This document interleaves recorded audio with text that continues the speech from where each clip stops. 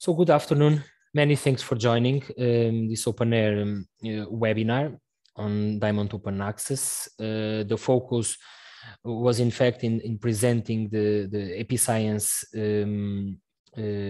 tool, the overlay journal platform Episciences, and we decided also to integrate and highlight the action plan that was recently presented by Science Europe and other partners about the Diamond Open Access in this webinar. So we will have a 1 hour and a half session, really rich session on Diamond Open Access and the action plan and the overlay journal platform Episciences. So this, as you already saw, this webinar is being recorded and the recordings will be made available. Also the presentation at the end, we are going also to ask you to fill an evaluation form about this webinar. Please ensure that your microphones are off. We will also make sure of that. So just to simplify the process and the presentations, but of course we want your participation. You can share your thoughts in the chat, or sometimes it's also rich to have a kind of parallel conversations in the chat. It's always interesting, and we will share for sure several useful links in the chat. And then we are going also to give the floor to you at the end of at least we have 3 moments specifically to ensure your participation. Okay, this webinar is under the umbrella of OpenAIRE webinars, so several webinars that we are organizing. Also under this specific OpenAIRE project, OpenAIRE Nexus, that is working on the onboarding of the OpenAIRE services and tools in the European Open Science Cloud, and also developing and improving the portfolio of OpenAIRE services. You see here this diagram with different OpenAIRE services targeting different users, different stakeholders, addressing different needs of the research community, from publish, monitor to discover, targeting repository managers, targeting researchers, research support staff. And under this portfolio of services under publish, we have Episciences, this platform, and this webinar is dedicated to Episciences. So the agenda, we will have 4 speakers. The first 3 speakers are specifically on Episciences. Raphaël Tournoy is the product manager. We are going also to have a presentation from Céline Barthonnat, both from CNRS.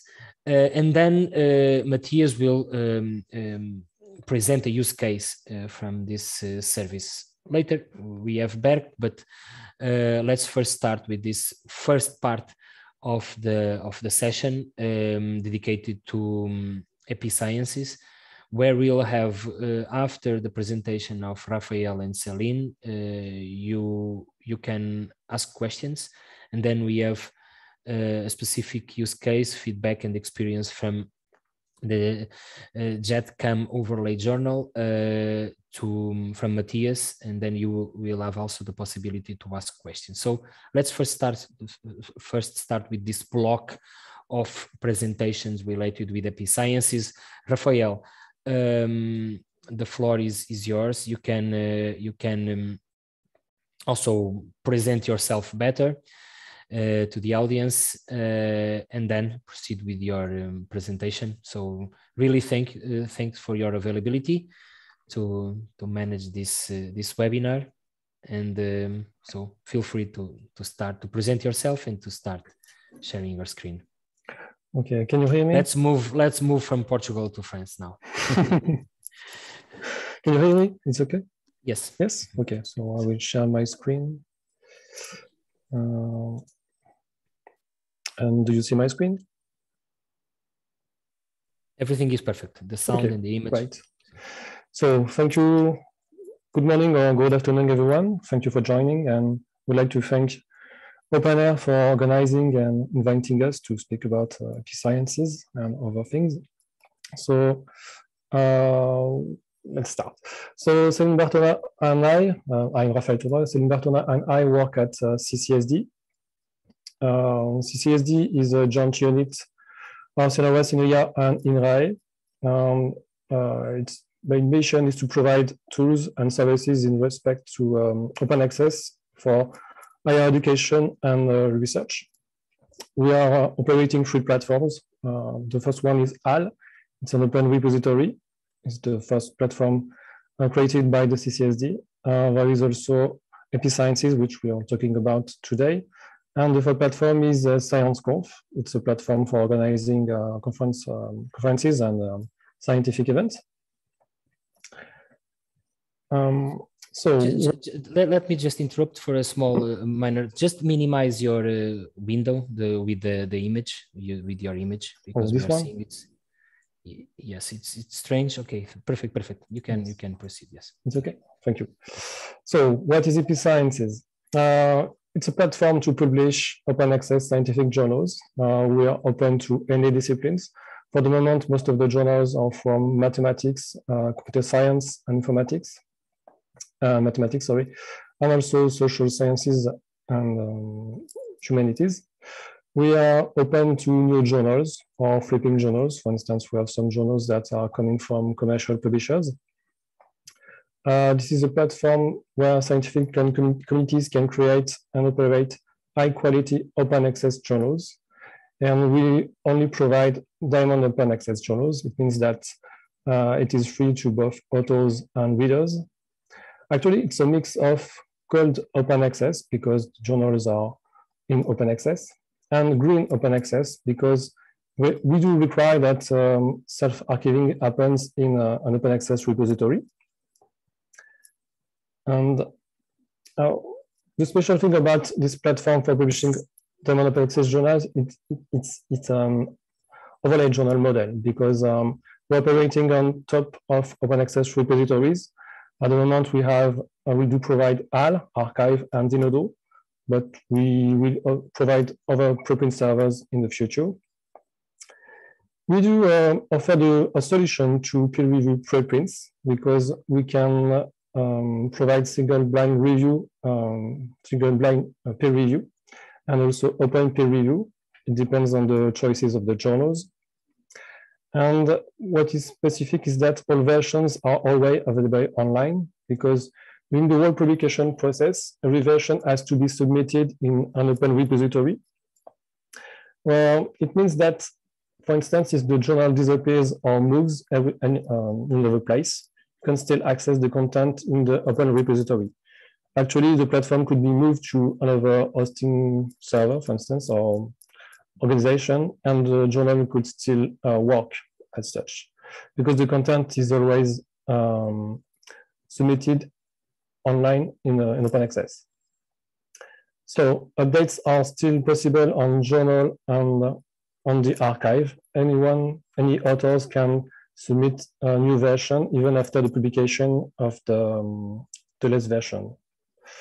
The idea of an overlay journal was proposed to the CCSD in 2003 by Professor Jean-Pierre de Mailly, a French mathematician. So the thing about Episciences is that AP means above, on top of. That's the extract on the right from Wikipedia. So what is the workflow of a platform? The first thing is that it has to start with a preprint that should be submitted onto an open archive compatible with Episciences.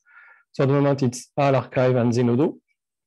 When a preprint has been submitted, you get usually a PID, so either a DOI or a handle, for instance, or Archive also provides DOI now. Then this DOI can be submitted to the journal. You just have to copy and paste the identifier, and we will get the metadata from the Open Archive. Then the editorial board will select reviewers, for instance, and they can have multiple rounds of peer review and ask the authors to submit other versions on the preprint server. If the article is refused, it is not notified to the preprint server. But if the article is accepted, you can have a step 5 of copy editing. And if the article is accepted, it is copy edited. And then at the end of the process, the article is published. So the latest published version is also submitted on the open repository.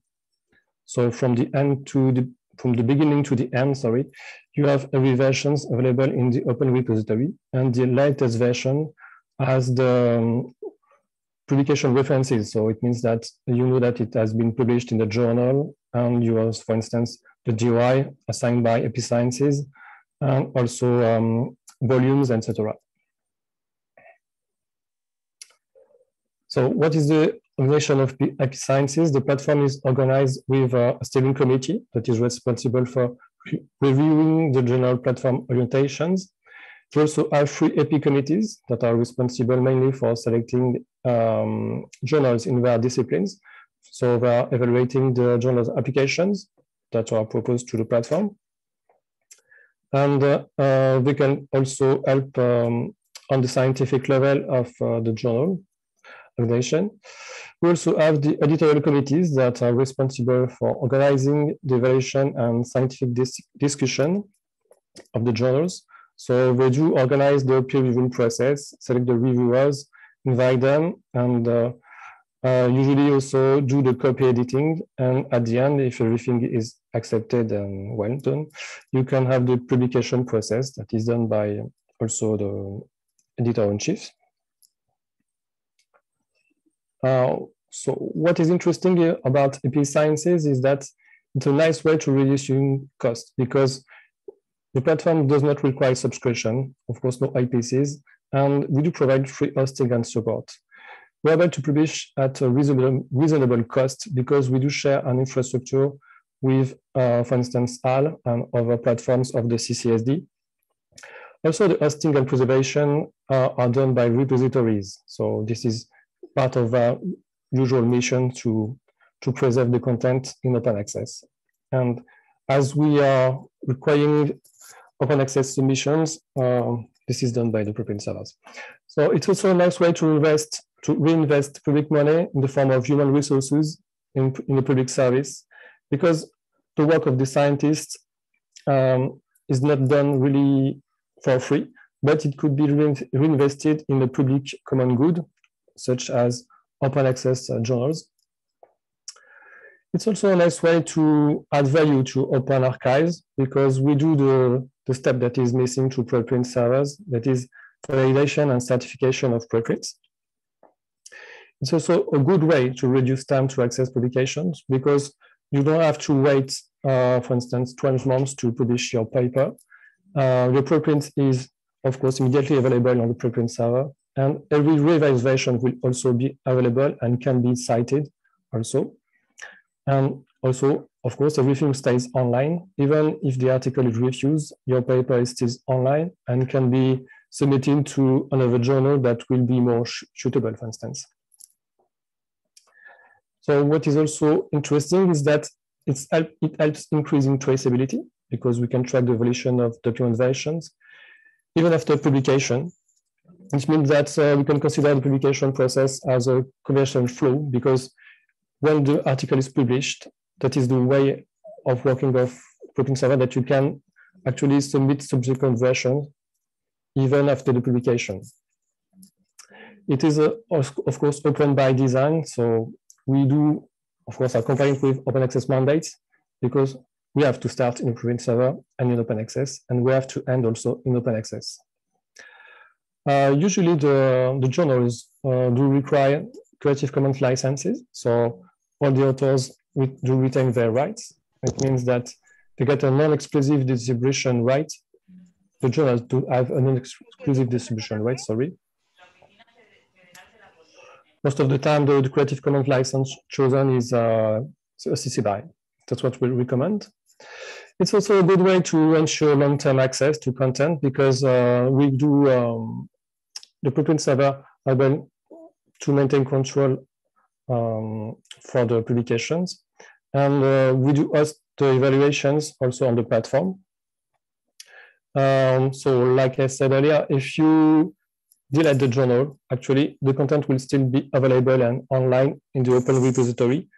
Open repositories are more stable in the long term, so this is a great way to ensure access to content. Also, we offer, sometimes like R, we do offer services to preserve the long-term access to documents. It means that we have a partnership with CNRS in France that is able to guarantee that PDF documents are still readable in the long term. And it's also a good way to ensure scientific independence, because we do allow scientific committees to on the data and what we do create. So it's kind of, you can say that it's academic owned platform, and we are attentive to the needs of the researchers and try to make it a platform that really should their needs. So they can have a scientific policy that is independent of any commercial logic, because we are not operating on a commercial level. It's also a good way to meet fair principles, because we do rely on the preprint server and their features that already meet some of the fair principles, and we do have some other services to help that. And it's also a nice way to increase the biodiversity, because it's diamond open access, but with as overlay, which is not so usual in the journal landscape. So Episciences is also part of the OpenAIRE Nexus project. We are now in the EOS marketplace, and we have received some really good help from other OpenAIRE services, and so we have realized the integration of Zenodo, for instance, as a new repository server. We can also leverage the APIs from Scroll Explorer and OpenAIRE Research Graph. So we will be able with that to enrich metadata offered on the Episciences journals and articles.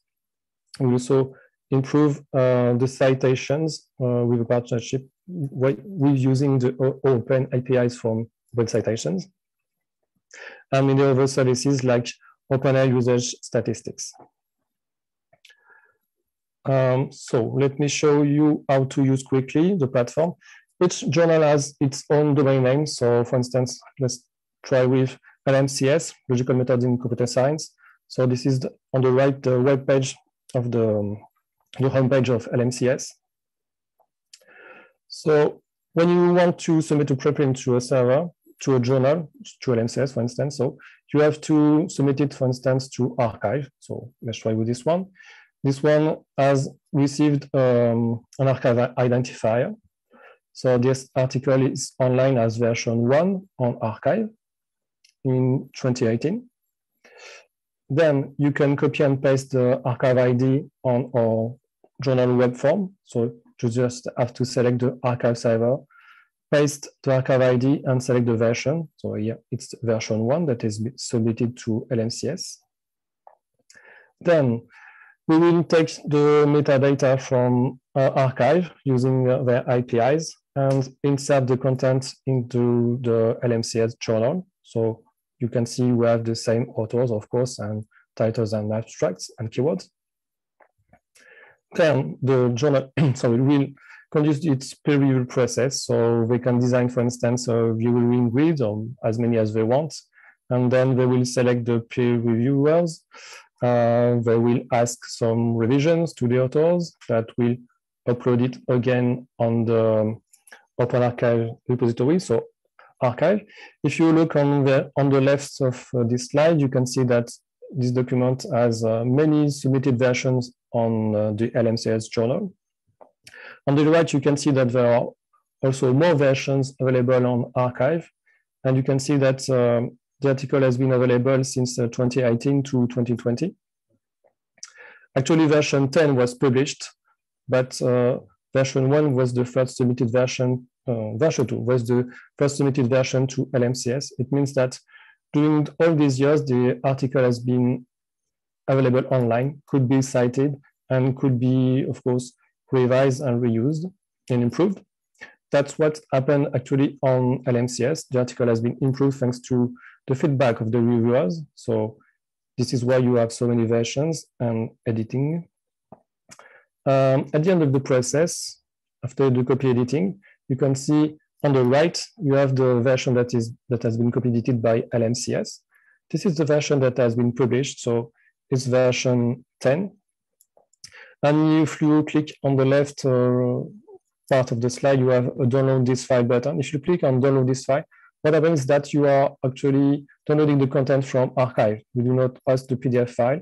It's hosted on archive. If you click on the button on the right, you can consult the article web page on archive and see the original preprint also, and consult the other versions that were available before the published version.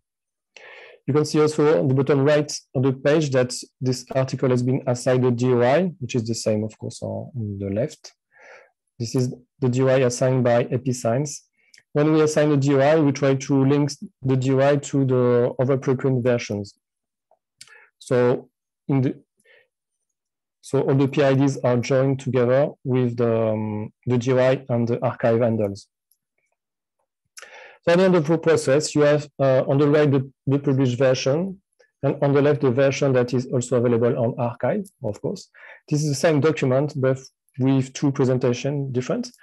And we will also update automatically the journal references on the archive using the API provided by archive. That's why you have the journal reference LMCS volume 16, issue 2, published in 2020. And you can see also the DOI that has been replicated from Episciences to archive. So there are also many services that are provided by Episciences, sorry.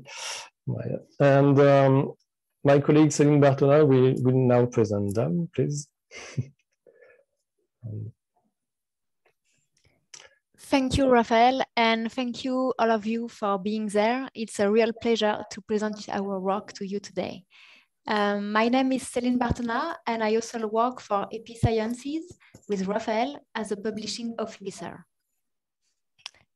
In the first part of the presentation, Raphaël presented what Episciences... Sorry. Coupé. Je suis coupée. So in the first part of the presentation, Raphaël presented what Episciences is and how to use it. In this part of the presentation, I'm going to give you an overview of the services of the platform and what we are doing to help users to manage their journals. In my presentation, I would like to cover 4 major points. First of all, I will begin to explaining the creation of a personalized site for each journals and what we are doing to create a journal which reflects your editorial line. Secondly, I will talk about the technical support we offer for the editorial staff, the boards, and all users of the platform, including authors, reviewers, and editors. Thirdly, I will detail what we do in order to help with the publication and distribution. Finally, I'll present the reference databases of each publication, each discipline, and what we are doing to allow your journals to be indexed in these databases. Then, Raphaël and I will answer questions if you have some.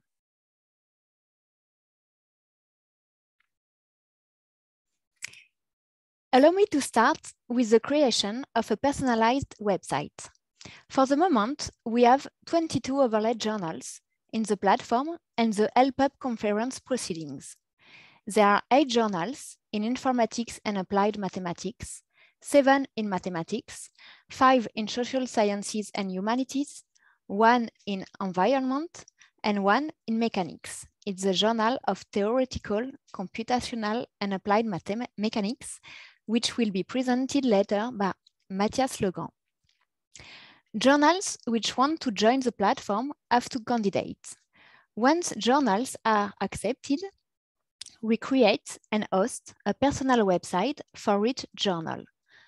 As Raphaël showed in the first part, each journal has its own URL, which is journalsname.episciences.org. We configure the space according to the editorial policy of the journal. Vertical or horizontal menu, indexes, by name, volumes, latest articles, year of publication, pages for the guidelines, presentation of editorial boards and committees, editorial policies, and so on. We provide the DOI by Crossref for each published document. We also create an adapted graphic charter. We choose, with the editors, the font and colors, and we help them to create the style sheets if they need it. We can also create a header. Here are some headers of different journals on the platform, for example. Now, let's have a look on our technical support. Episciences offers daily support in the use of the software, such as a bilingual documentation, both in French and English, evolving as the platform evolves. It also offers technical support by email and a bug reporting service via GitHub. Each user, authors, for example, reviewers or editors, can write to us in order to have some help while they are using the platform. A specific technical support is provided by INRIA and the Institut Fourier for the journals supported by these institutions. So that were the journals in informatics and in mathematics. We also plan to train by video on requests of the editorial teams on a specific point or on the general functioning of the platform. Let's now examine what we can do to help with the publication and distribution. We provide some help with the publication and distribution of the journal. For example, we can ask an ISSN for your journal if you don't have one. We can advise you in the choice of Creative Commons licenses. We can provide assistance in drawing up a copyright assignment contract. We can give editorial advice and information on open access publishing requirements. We can help the editorial boards to apply for institutional support. And we also link editorial staff with service providers for copy editing.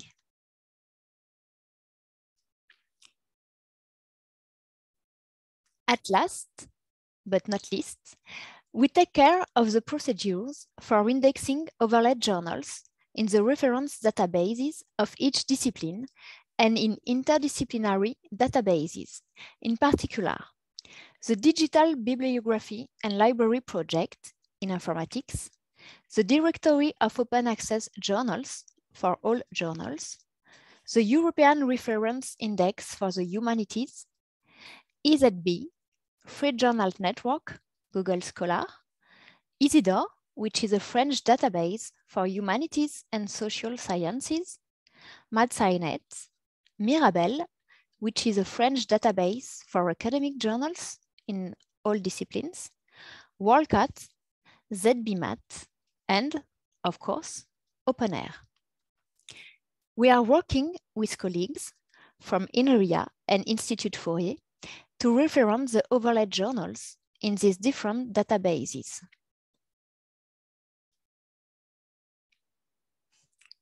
Thank you very much for your attention.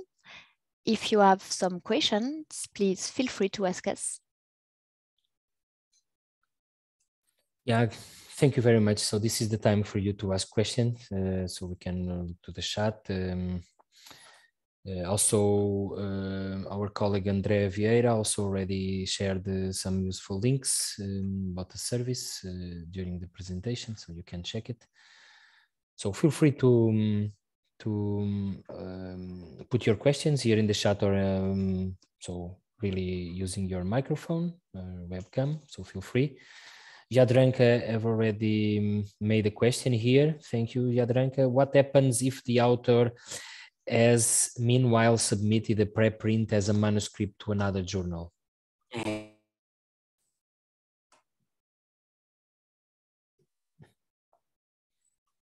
Feel free to reply. Okay, so this is unusual because this is not great. This is not great for anyone, actually. So it could happen, of course, but this is not the thing to do anyway. Even for traditional journals, you don't have to do that. Of course. We do not prevent that, and we could not really do that. I think it's too difficult. Thank you. Our colleague Ellie from Ellie Jith from DANS, do you also advise on archiving of research data underlying the articles? Yes, this is great, of course. Actually, what is interesting is that we can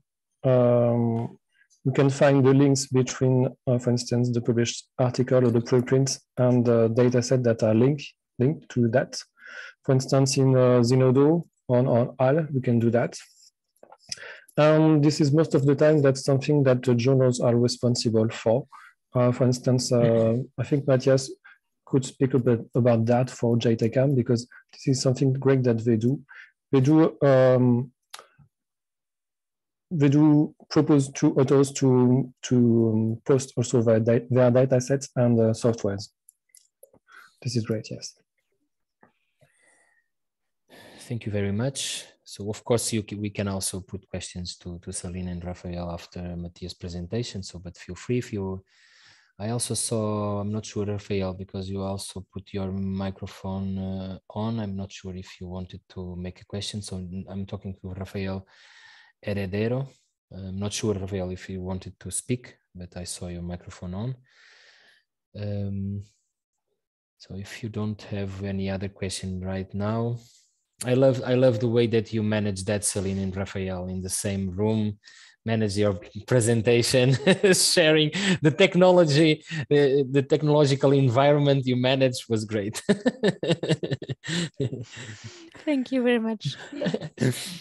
Thank you. I saw your exchange eyes connection to change the slide, which was great. Okay, maybe we can move to Matthias' presentation, and then if people, please put your questions in the chat, and then Céline and Raphaël can also address them after Matthias' presentation. Okay, thank you, Raphaël and Céline. Let's hear Matthias. So which is a specific use case that Raphaël already mentioned, and then you can put questions to Matthias and also Raphaël and Céline. So Matthias, the floor is yours. You can present yourself and do the presentation. Thank you for being available. Sure. So yes, good afternoon and good morning. So I'm Matthias Legrand. I'm an associate professor in the Department of Mechanical Engineering at McGill, and I'm a big fan of open science. So I will try to briefly describe what we've done for JTCAM. First, I wanted to share a few links so that maybe you want to have a look at the website before we start or during the presentation. So this is the website of the journal. As mentioned earlier, it's the name of the journal .episcience.org, and we also recently opened a Twitter account. So if you want to follow us on good practices, you can. Okay, so let me share my screen. Well, I have a few slides, about 5 slides, and then maybe I'm going to try to describe two journal papers that are of interest to us for good practices, I think. So this is the presentation. So maybe I should reduce this. Oops. Okay. Yeah, so JTCAM is the Journal of Theoretical, Computational, and Applied Mechanics. So quickly, we first started to think about this idea of creating an overall journal in, yeah, I'm saying September 2015. It's probably September 2016, but it does not make a big difference. So we started to chat with colleagues. We have to create an overall journal in mechanics. It's very important. There's nothing like this in mechanics for now. And then we started to have a long discussion with the community. We tried to attract the support of learned societies. And we got it from Mecamat only, from France, so Mecamat for mechanical and materials. And so we wanted to have support to make sure that it would be a viable journal. And then I think it was officially launched in April 2020. And the first submission right after this date. So today we have 12 papers published. So you can go on the website and have a look at on the article tab. And we have 16 in review. And yes, this is the first overlay journal. So overlay comes with Diamond Open Access, I believe. It's not identical, but this is the first overlay journal in mechanics. And we decided to opt for a very broad scope. So as opposed to a very, very limited expertise, we decided to open it to anyone interested in mechanical engineering. So yeah, the question was, why did we decide to use the Episciences platform? Well, essentially, it's an historical answer to this, reason to this. It's the fact that the 5 co-founders of the journal were already users of the HAL platform, as mentioned by Raphaël. And so Episciences was a natural choice for us. We didn't really spend time on this. We just went for Episcience and we're very happy with this choice. And so for the overlay journal, so it was already explained by Raphaël, so I'm just saying a few words. It's already in place in mathematics. We've got plenty of overlay journals in mathematics, very few in engineering, and if not any in mechanical engineering. So I think it adds value compared to existing traditional journals. And we have very good and quick technical support by Raphaël mainly. So we can have a request and have an answer the day after. So all this is very nice. We are very happy with all these technical aspects of the platform. Coming back to the JTCAM journal, so we have a fairly strict format, which is based on LaTeX. So LaTeX is used by mathematicians mainly. If you're not aware of what it is, it's a competitor to Word-like or OpenOffice-like solutions. And we have also a pretty strict graphical charter. So we're trying to make sure that authors create nice figures, readable figures, vector graphics, and so on. We also try to comply with FAIR guidelines, and we try to also comply with reproducibility policies. So I'm going to come back to this later with a few examples, but essentially we try to make open data sets and open software solutions. So we use Zenodo for this, or Software Heritage, which is for software solutions. I will come back to this later. And we also have an open peer review policy. This is not a common practice in my community, but it was a common practice in geomechanics, which is also open to we opened this type of topics to the JTCAM journal. And so reviews are available on HAL, and reviewers can remain anonymous. So the technical board, yeah, I'm spending a bit of time on this. So the technical board is essentially the colleagues who are the co-founders of the journal. So this is Vincent Acari from INRIA, François Gibier from University of Montpellier, myself from McGill University. I'm going in the alphabetical order. Maureen Montagna from France as well, researcher at CNRS, and Vladislav Yastrebov from Mines Paris in Paris.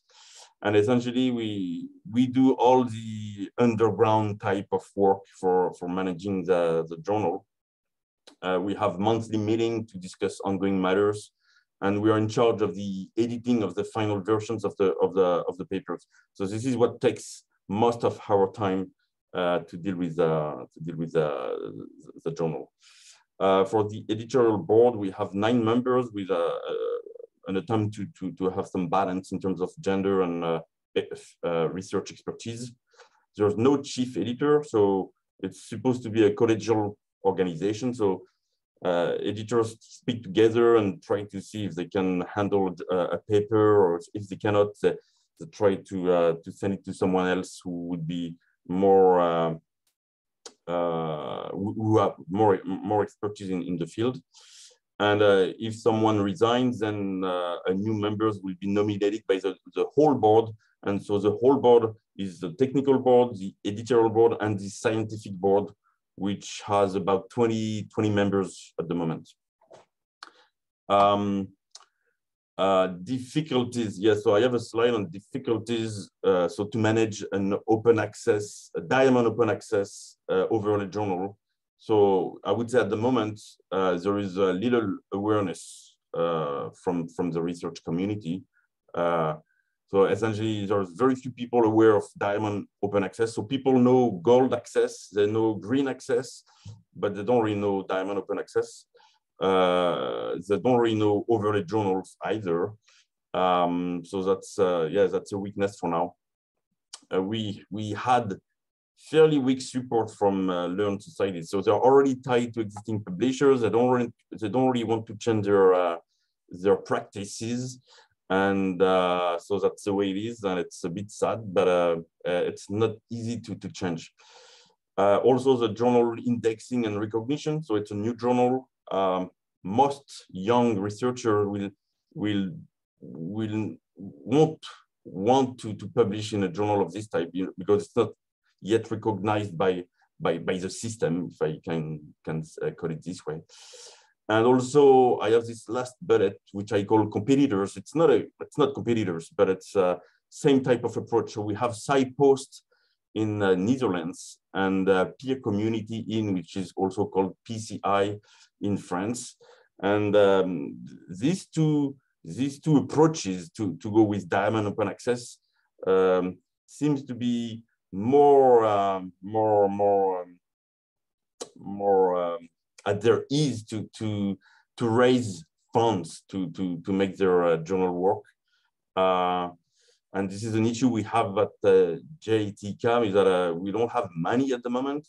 So it's all done by the technical board on our free time, so to speak.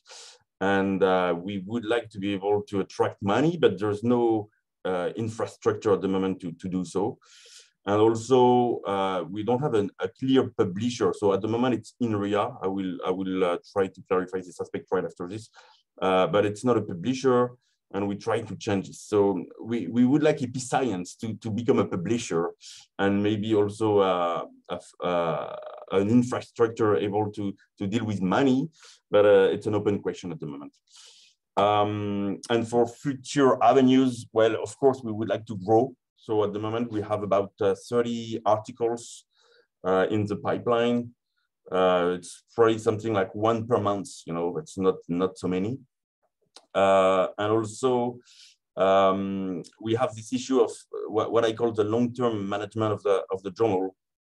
It's not clear what would happen if the current technical board resigns. Okay, so if no one wants to take care of the journal, then it dies probably, and at the end of the experience. Also, we would like to better manage the open science guidelines. So all these FAIR guidelines, it's pretty hard for us to follow all the novelties, and it's even more problematic for others. And this is not easy to implement. And for like long-term avenues, we would like to maybe implement automatic translation to comply with citizen science. So, like science not published in English only, but maybe in Spanish, in all languages worldwide, and maybe move to other publishing formats, than PDF. PDF is a preferred format for now, but it has limitations, and maybe opening like to EPUB or to HTML would be a good strategy. So if I have time, I would like to have a look at two papers published at JTCAM. So where am I now? Here, yes, probably. So I'm sharing my the web page of the journal. So this is the web page of the journal. So again, hosted by Episciences that you see on the left. And if you go to the article tab here, you have a look at the published papers. So I just want to spend a bit of time on two of them.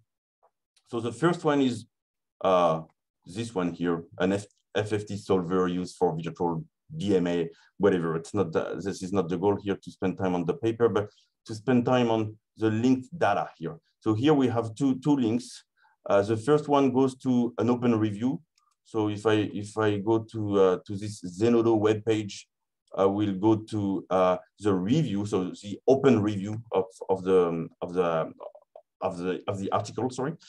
So if you click on the link, you get access to the open review. And the second link is related to open science. So here we go to software heritage that was mentioned before in my presentation. So essentially, software heritage is an archive for software solutions. So here, this is one software solution that was used in a paper, and it's all nicely archived, and it's supposed to comply with reproducibility guidelines.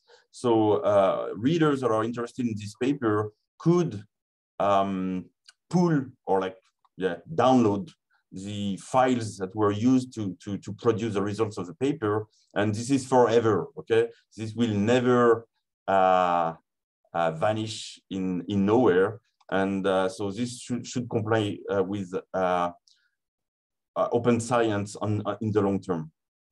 The second one that I wanted to have a look at is this one, sorry. Yeah, so this is another paper.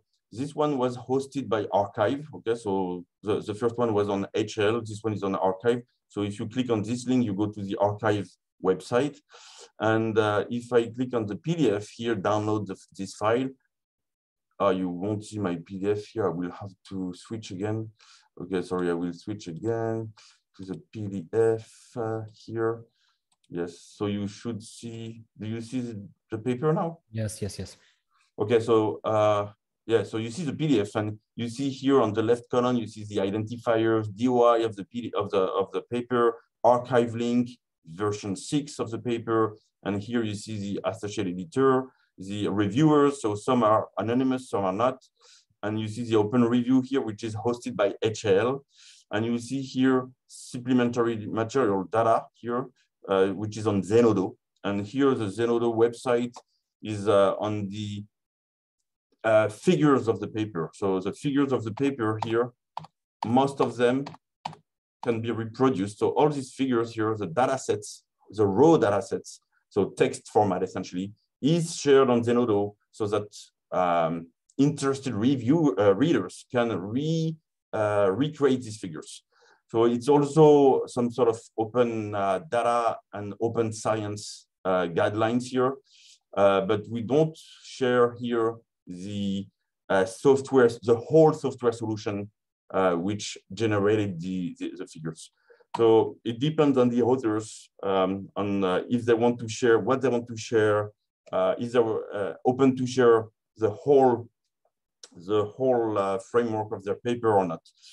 And that's what closes my presentation, I think. Oh yeah, last topic that I wanted to mention is that in the bibliography here, so the reference list, we also try to identify all the open access links. So we identify the DOIs, but also open access. So sometimes it goes to the journal webpage if this is, for instance, gold access, or it goes to HAL here. So if there is an HAL version, we try to link to the HAL version here, and also to archive. Might have an example somewhere here. Well, anyway, no, I don't have one here. But we try, yeah, here, I have one here, so archive. We try to link to all the open access versions of the cited papers. I think that's what closes my my presentation. Great examples, Matthias. Mm-hmm. Yes, and so yeah, so we're very happy with Episciences as a technical platform. Very easy to work with. The only two limitations that we were facing now with the fundraising issue and the publisher side of the journal, which is for now in RIA, and it's not really satisfactory. Thank you. Thank you very much, Matthias, and congratulations, because it's really very good stuff that you are doing. Congratulations. So it's very good steps towards reproducibility and open science, for sure. Open science, good practice. Reproducibility, it's always difficult to achieve, but it's a very good contribution for your field. So thank you. And it's a great use case from Episciences. And thank you also, Raphaël and Céline, to invite Matthias. So feel free. So we have some minutes before we move to the next part of this session. So please ask questions to Matthias. So I think the examples were great. Also, please check the links that Matthias shared in the beginning. Also, Andre also put here the example that Matthias was presenting.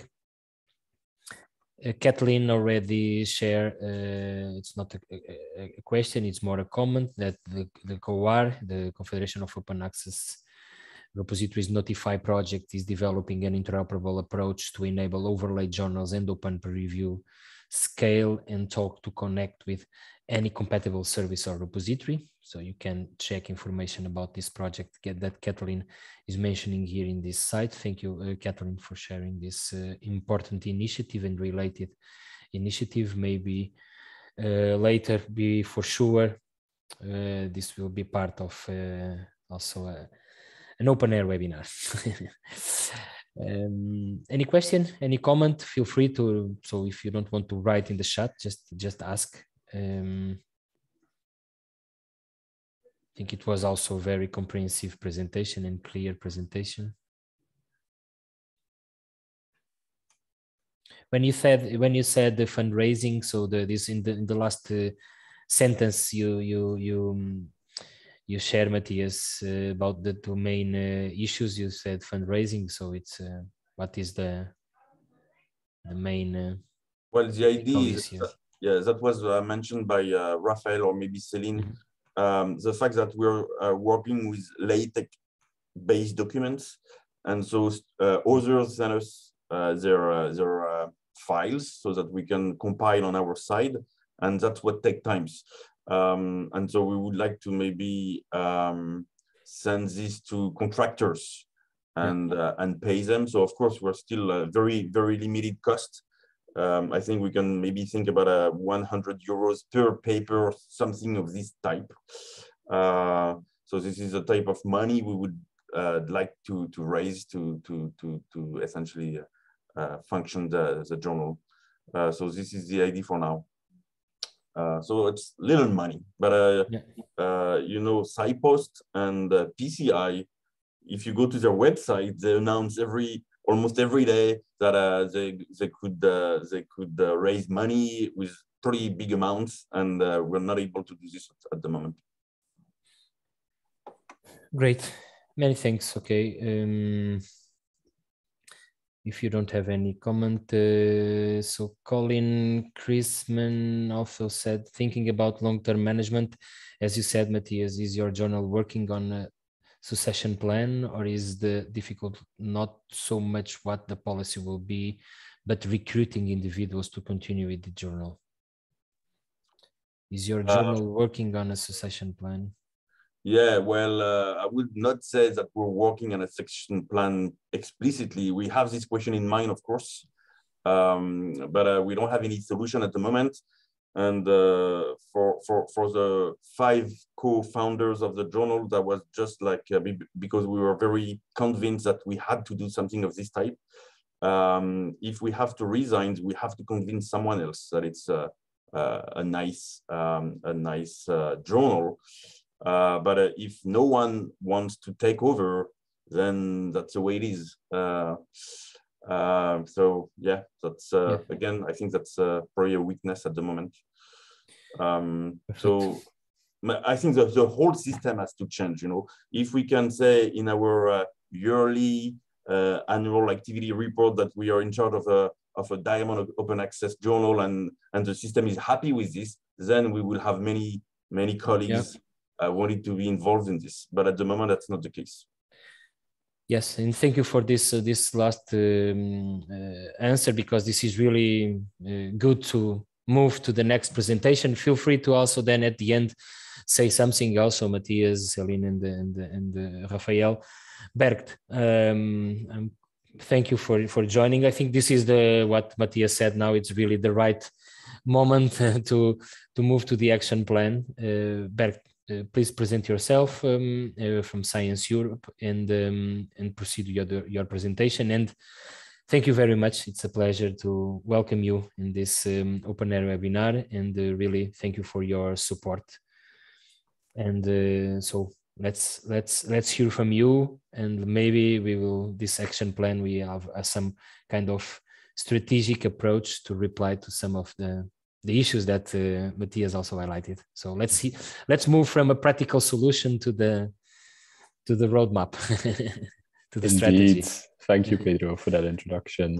So my name is Brecht Sanen. I am with Science Europe. Science Europe is an association representing the main public research funding and performing organizations across Europe. And I am here today. I'm very happy to be here today after these presentations by my fellow speakers to present the Diamond Open Access action plan, and essentially our work together with our partners on strengthening this ecosystem. And I think it's as Pedro mentioned, it's very good to now get to this action plan, because what I think you see in the presentations that came before is that this is an ecosystem that not only exists, it thrives. This is very innovative. There's very good work being done, not just in these examples that we've seen, but just across the board. This is a vast, big ecosystem, as we will see. And now is a very good moment to take stock of that ecosystem, and also how can we strengthen it further? Because that was another thing that I picked up on throughout the presentations, was that even though there's very good work being done, there are real challenges. There's real challenges that go into the systemic level, essentially, and go above any individual or any sort of journal or even platform to deal with. This is something that we'll have to deal with together. And that brings me to my presentation, Diamond Open Access and the action plan. And in my presentation, I'd want to give some attention to the action plan. Of course, I'll get to that, but I want to start where we started about 2 years ago and talk you through the process of how we at Science Europe and our partner organizations started to get involved, and what was sort of the inspiration behind that. So I'm very briefly going to go through this, the defining Diamond Open Access. Oh, sorry, that was the wrong button, clearly. Defining Diamond Open Access, this does not need to happen anymore, but the definition that we arrived at is ultimately these are journals and platforms that do not charge fees to either the authors or the readers. We are looking at a very, very different model as APC, open access publishing, obviously. But beyond that, we also feel that by and large, Diamond Open Access, what you see very often, you've seen that in the examples, is this is typically community-driven, academic-led and owned, very important. That's the type of publishing initiatives we're talking about. And they also tend to serve a fine-grained variety of generally small-scale, multilingual, and multicultural scholarly communities. They are essentially equitable by nature and by design. So that is our definition of Diamond Open Access that we're starting from. And I told you I was going to take you through the process, how we arrived at the action plan, because it's very important to realize how we got there. And essentially the way we arrived there was we had a journal study published in last year in 2021. This was together with Science Europe, together with Coalition S, OPRAS, and the French National Research Agency, ANR.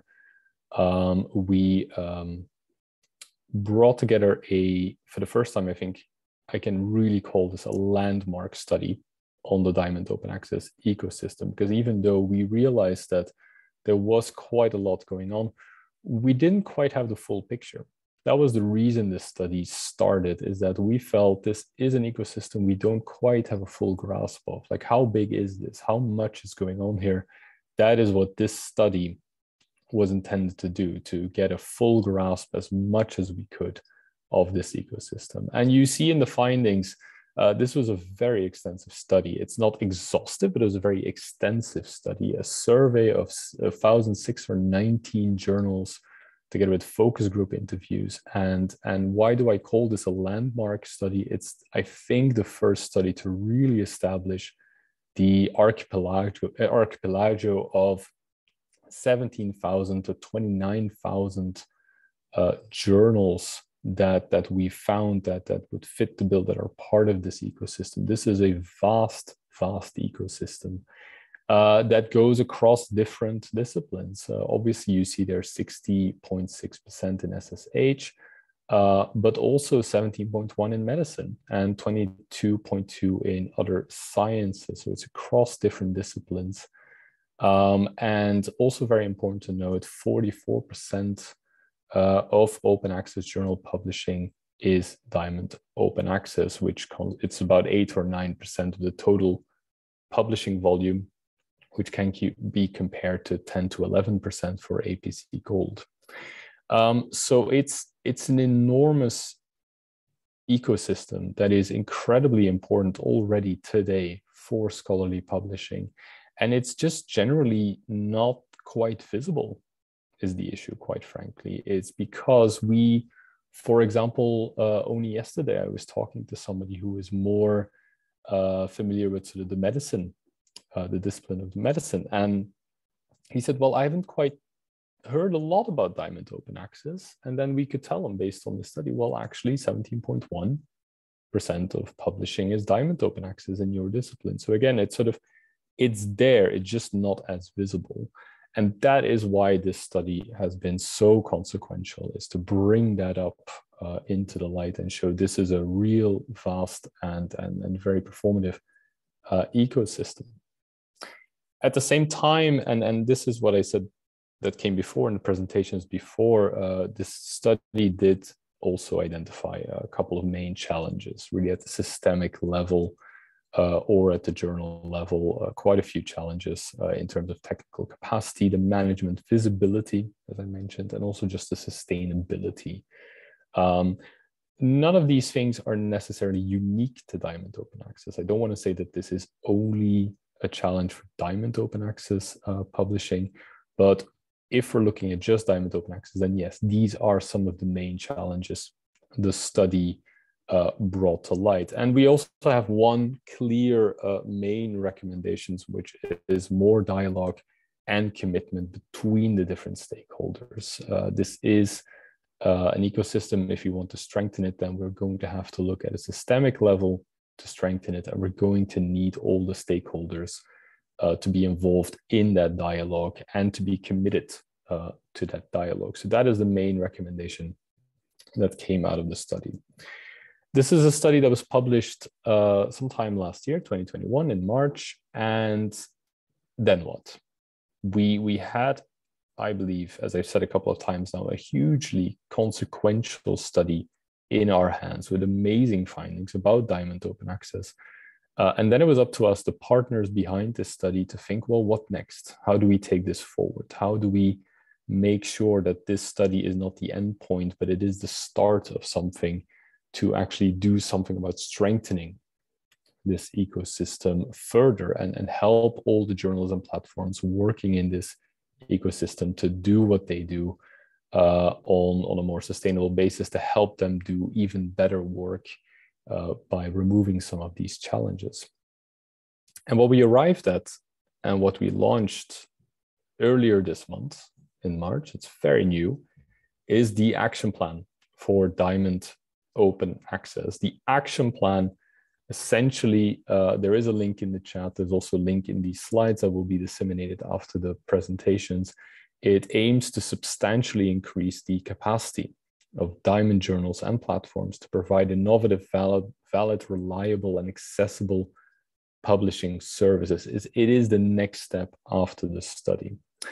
And the action plan, and I'll get to it in just a minute, what is in that action plan, but it was prepared again by Science Europe, Coalition S, OPRAS, and the French National Research Agency, ANR.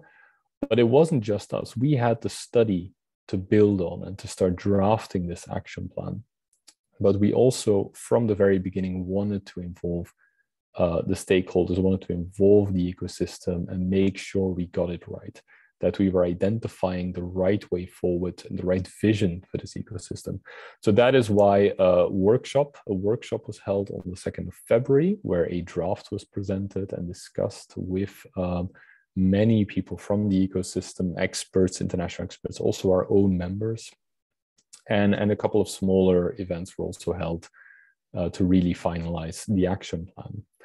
And then that last point, I'm going to get back to that. Interested organizations and individuals are welcome to join this community by endorsing the action plan. You have the link there. I will get back to this. The link will also be later on in the slides. So what is in the action plan? What did we ultimately put in there? We have 4 central elements. We said the priority objectives for the ecosystem is to improve the efficiency, quality standards, capacity building, and sustainability of Diamond Open Access. That is taking a look at the entire ecosystem. We felt that there are the 4 priorities for us to work on and really establish if we want to strengthen this ecosystem in the long run. 2 things I want to make very clear about this action plan, if these are the 4 central elements, is that yes, there is a focus on alignment and building common resources for Diamond Open Access journals, platforms, and the whole ecosystem. That is a big part of this action plan. Alignment, building common resources. But at the very same time, that 3rd point I think is very important on this slide. We do respect the cultural, multilingual, and disciplinary diversity that we believe constitutes a strength of Diamond Open Access. The decentralized nature and the diversity of this ecosystem that we found with the study is absolutely a strength. And if we talk in the action plan about alignment and building common resources, that should be very clearly be understood as helping to maintain a very diverse set of journal and platforms that can do their own thing and only talk about alignment and common resources when it helps them to do that. This is not something about coordination and creating a single mold for the entire ecosystem. That is not the intention here. I want to be very clear that that is not in this action plan. So those are the central elements. I have the central elements here on the slides. It's efficiency, as you can see, it's quality standards, and I'm just skipping through them. It is capacity building, and it is sustainability. Sustainability, maybe I will mention that that is not just financial sustainability. We are also looking at the legal status and governance of Diamond Open Access, so it's broader than financial. But the reason I'm skipping through that is because, well, all of this is included in much more detail in the action plan. You can read that for yourself. I'm happy to provide more details, of course. But the main thing here is that these are the 4 central elements, and you can walk through them, keeping in mind that, yes, alignment and common resources, but also in function of maintaining and strengthening the existing diversity. That is what the action plan is after. The reason I'm skipping them is that I can then go to, I think is already my last slide, and maybe we have more time for questions and feedback. And that is that this process now obviously continues. The action plan exists. It was launched earlier this month, as I said, in early March. The initial success has been astounding. We have had a great success. You can see that on the website. It's publicly listed everyone who has endorsed it, both at an organizational and an individual level. For example, CNRS, I'm very happy that they were here to present because they've also endorsed the action plan. And the action plan now will be taken forward under the umbrella initially of a Horizon Europe project that I'm happy to announce has been awarded. There is the Diamas project that will start in September of this year. And that project will give that consortium that's behind that project the tools to build and strengthen and move forward from the action plan through events and activities. That is something that is starting in September.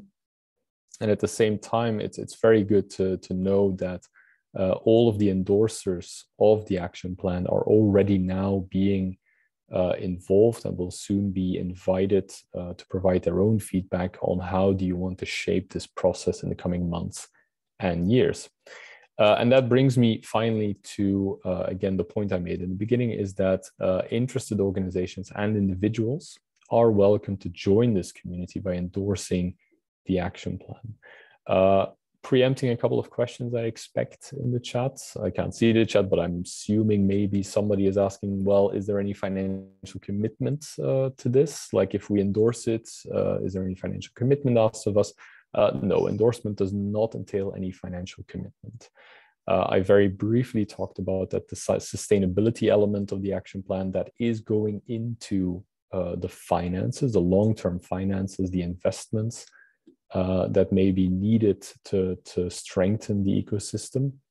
But endorsing this action plan does not mean that you are committed in any financial sense. What you are committing to with the action plan instead is you're joining a community that wants to strengthen this ecosystem and believes that the action plan and its central elements are the way forward, that you subscribe to the vision that speaks out of the action plan, and that you are okay with those central elements being the priority objectives for strengthening the ecosystem. That is what endorsement means.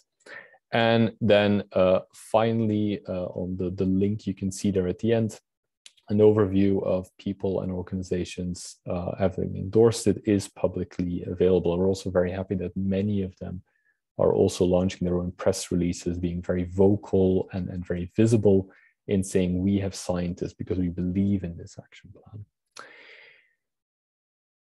That is it for me. If there's any questions, I think Pedro will manage that. But again, I'm also for just a moment keeping the link online here, online on the screen for people who are interested. But I think also in the chat, you can find the link directly to the action plan. So with that being said, thank you. And I look forward to your questions. Yes, please feel free to ask your questions, put in the chat or just put your microphone on, as Daniela is already doing. Yes, thank you, Daniela. Hello, thank you so much, Brecht, for this incredibly important work that you're doing at Science Europe. And I've already endorsed the action plan, so I'm quite happy to see you moving forward, also with the Diamas project. I'm at the University of Zurich, and we're kind of planning a study that is very similar to what you did in the Diamond Open Access study for the Swiss Platinum or Diamond landscape. What I'm interested in concerning your presentation is what you call a capacity center. Can you maybe elaborate what is meant by that? What kind of capacities will be kind of under the umbrella of that kind of center? Thank you so much. Mm-hmm. Thank you for endorsing, and thank you for the question. I will be very vague. I'm sorry. There is indeed within the action plan a capacity center, which is in several different elements, but also, for example, in the sustainability part of it, there is that capacity center announced. We will explore if that makes sense and if that is a good thing for the ecosystem to have a capacity center like that, where journals and platforms can go to find know-how, find a lot of the tools that they need, but also maybe in the future, in terms of sort of the financial management of quite a few things, if that is sort of a one-stop shop, perhaps, for the ecosystem to go to, that they know that exists. You immediately notice I'm relatively vague then in my answer. It's not much more than is in the action plan. The reason for that is that we have this as one of the potential ways forward in the action plan. But this is not something, and I keep repeating this is not for us now to say this absolutely has to happen, or it has to happen in a certain way, it has to do certain things. I think we have our own ideas, the partners behind the action plan, but this is where we need a discussion with the community, because, for example, for this capacity center to really be self-sustaining and really be a part of the community, I think you also need to start looking at the governance of the center itself. Who is a decision maker if that center is founded? And they will then, to a large extent, decide what the capacity center becomes. So that is why I'm staying relatively vague about this. But this is one of the things that we are hoping to discuss with the community, with the endorsing organizations and individuals pretty soon. It hasn't gone out quite yet, I think, but if you've endorsed the action plan quite soon from us, you can expect an invitation to an online event where we are going to be asking these types of questions as we prepare for the DIAMAS project to start in September, to take the action plan forward. Thank you.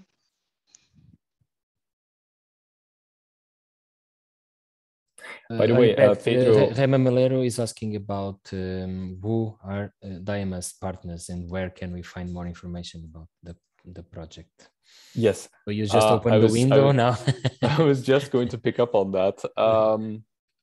It is an enormous consortium. So it's clearly sort of the partners that were on the slides that are behind the action plan, but the consortium is much, much bigger.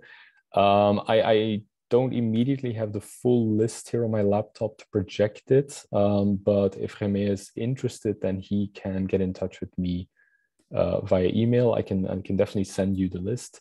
Nothing is online yet. There's also no easy link that I can send to because this is really in preparation now for September. But the partners that you saw on the slides, we are in it. The European University Association, for example. I'm going to be forgetting a lot of partners, but EUA is in it. And that's, for example, something to highlight is that as Science Europe is representing research funding and performing organizations, we're also very happy in this project to have the universities represented, which brings us back to the main recommendation of the study, which is if we're going to be strengthening the ecosystem, then we are going to have all the stakeholders around the table in that dialogue and to be committed to that dialogue. So Remy, please get in touch with me. I'll be happy to send you the list now that it's still not online. But what you will see is that we've hopefully done a very good job at getting all the different stakeholders represented within the project. Great, many thanks. So I already shared also the your slides that you have mentioned several times, so they are already here in the chat also. Please feel free to add questions. So we have 7-8 minutes more, but of course we can finish before the time. Also, Raphaël, Céline, and Matthias, if you want to add something, please feel free. But as Daniela did, if you want to ask questions, feel free. So Hodial, replying to you, yes. So we are recording and we will be made this available via the OpenAIRE channels, and so we are going to send to all registered participants also an highlight. So later today or tomorrow morning, this will be available as we usually do.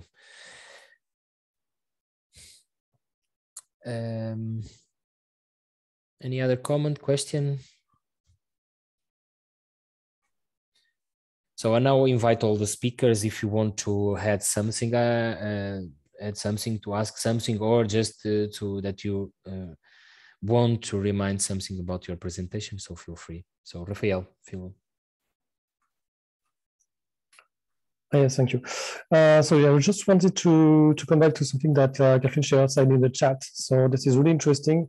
It is not in production for our platform right now, but it is under development. It means that soon the R repository and the Episciences platform will leverage the core notify protocol, or can call that protocol, I guess, maybe. So this would be really interesting for R. Could be interconnected to other services like PCI, for instance, or Episciences, of course, and any other compliant platform that is compliant with core notify. Also, we will be able to submit preprints from HAL to Episciences within the HAL environment. It means that you don't have to switch from the preprint server to the journal website. This will be easier for researchers to submit preprints with this solution. So this is really a great solution, but it is not right now in production, but hopefully it will soon be available on HAL and Episciences, and also on PCI. Thank you. Thank you, Raphaël. Matthias, Céline, if you want to add some final comment, feel free. If not. Yes, thank you very much for inviting us to present our work today. It was a pleasure to be here with you, and thank you, Matthias, and thank you, Brett and Pedro and André for organizing this meeting. Thank you very much. Okay. So thank you, Matthias. Bert, I'm not sure. Let me check the final and do a final check to the chat. No more comments. So I wanted to, if yes, we have like a minute of more. Of course, we have. Yes, please. Just one thing. So in my presentation, I focused on the action plan and the process behind it, past, present, and future. Since we have a couple of minutes, and since I'm seeing so many people that I recognize the names of, like, in the open science community and the broader transition to open science, I just wanted to highlight for a very quick minute the connections to the broader connections to the transition to open science that we are seeing right now. We're seeing quite a lot of debate in the transition to open science about the equitability of that transition. How equitable is that transition? And I think that is like a very obvious link to our work on Diamond Open Access, which is a very different model from APCs, where we want to be very clear that in our minds, open access publishing is not something that is only for those who can pay it. You know, that is obviously sort of the big discussion with APCs that are quite excessive at times. And there is starting to become this idea that if you want to do open access, there's quite a few people now slowly starting to assume, oh, well, that's APCs, that is costly. If you have an institution or a grant that you can pay that then you can do open access. Diamond Open Access, the big strength there is it shows quite clearly that is not true, that this is not something that is only available. Open access publishing is not only available if you have the funding. That is not necessarily true. That is not how it should be, in our opinion. So that is a big link there. In that discussion on open science in general, the discussion about equity that I think now really is coming to the foreground with the publication of the UNESCO recommendation on open science. I think Diamond Open Access is a part of that discussion. And then obviously there are quite a few more related discussions, but I just wanted to point that out at the end because I don't think that this can be repeated enough. Thank you. Yeah, thank you very much. Good point, Bert. Thank you. And with this, we are coming to an end. So we are going to send the presentations and the recordings. They will be made available also online in the normal OpenAIRE website. Thank you very much for all the speakers, Céline, Matthias, Raphaël, and Bert. Thank you very much for joining. So OpenAIRE is committed. We're committed to the shift scholarly communications towards openness and transparency. So the services that we have in OpenAIRE Nexus, and we are working on the onboarding process for IOSC and to enrich and improve these services, are also addressing this challenge. So count with us. We will have we will organize for sure more webinars in the coming months, in April and in May, also about other services, about also Horizon Europe Open Science requirements. But please wait, expect more information from our side about upcoming webinars. So thank you all. See you. So I will just leave the session open for you to copy paste some links from the chat, and then we close the session. Bert, many thanks for your presentation. Okay, for your availability. Bye bye all.